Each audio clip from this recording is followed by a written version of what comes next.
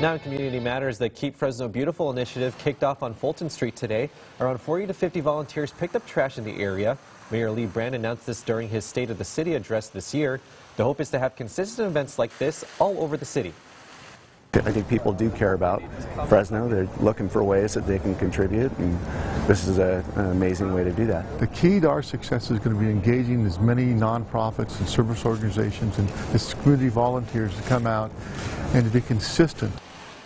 Now, the volunteers included the entire Fresno Monsters hockey team. The city partnered with the nonprofit Clean Fresno on this initiative.